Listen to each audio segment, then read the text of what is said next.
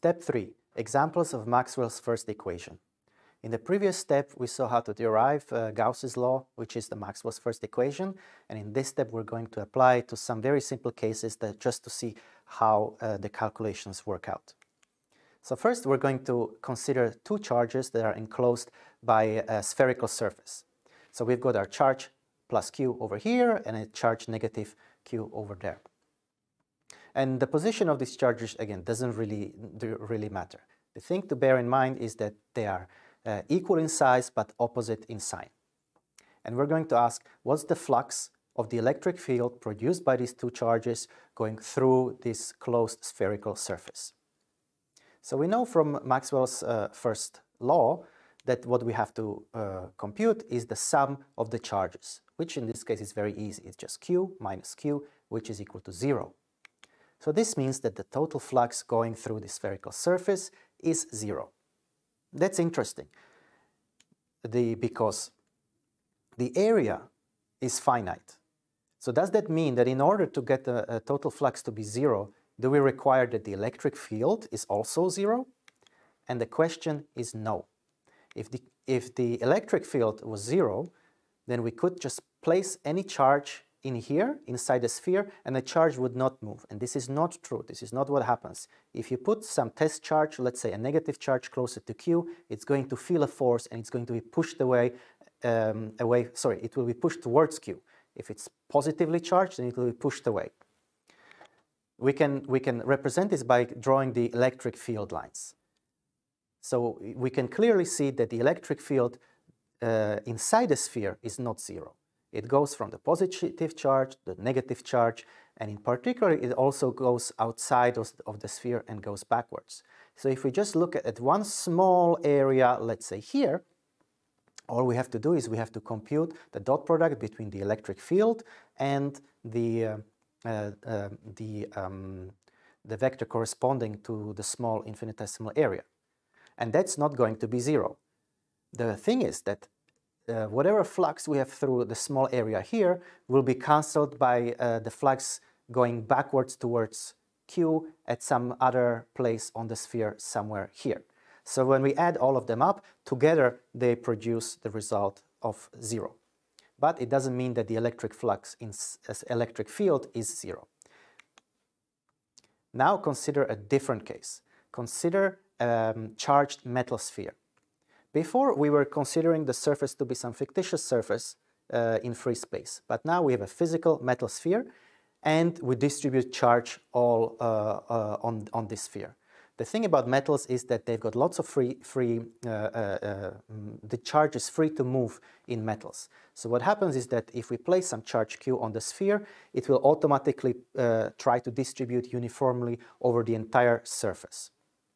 And we want to know what's the electric field produced by such a charged metal sphere, and in particular, what are the electric fields and corresponding flux at some point A outside of the sphere and another point B that's inside the sphere. So again, let's apply our Maxwell's first equation. Yep, so we want to know the charge outside, here. So let's start with the point outside of the sphere given by the point A. And we say that it's distance away from the center of the charged metal sphere. Again, Maxwell's first equation tells us that the total flux of the electric field going through this new fictitious sphere with a radius r is given by the total charge enclosed by this new sphere divided by the permittivity of free space, epsilon naught. So this sum over all the charges is actually very simple. We know that the total charge is just q. It doesn't matter that it's not a collection of point charges, that it's actually distributed uniformly over a charged metal sphere. The total magnitude of the charge enclosed by this new sphere going through A is just q. So we have that the total flux is capital Q divided by epsilon 0. But also, we have the following. We have that the total flux is given by the surface integral.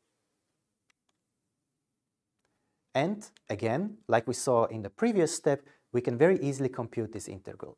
It's just given by the magnitude of the electric field, distance r away from the center of the sphere, times 4 pi r squared. So we obtain that the electric field at point A is given by the following: Q divided by 4 pi epsilon naught r squared. How did we get it? We just equated this expression right here with this expression right there.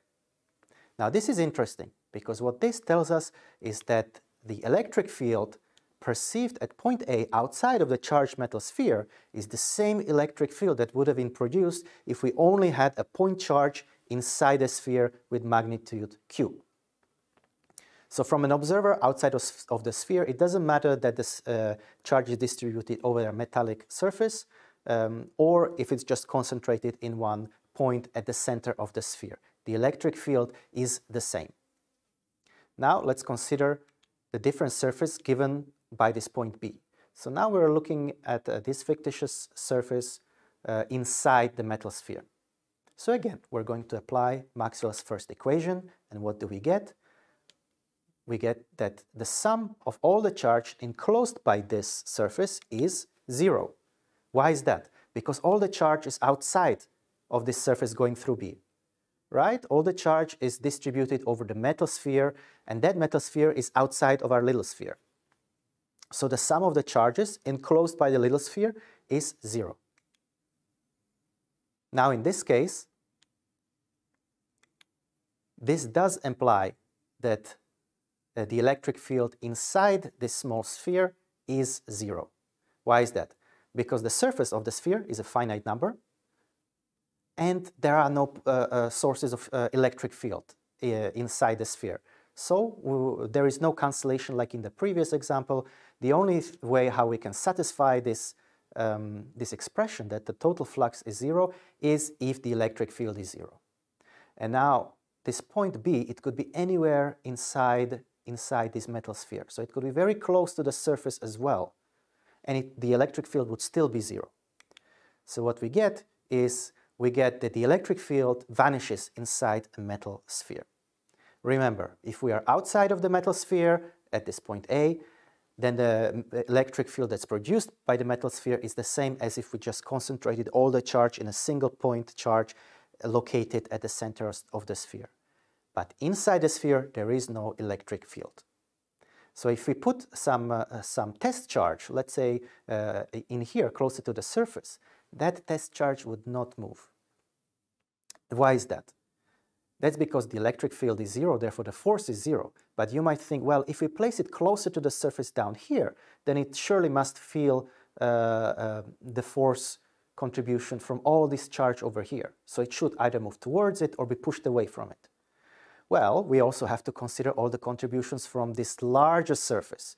So even though it's further away from our test charge, the total contribution from this larger surface that's further away on our test charge will cancel exactly the contributions of this smaller area that the test charge is closer to.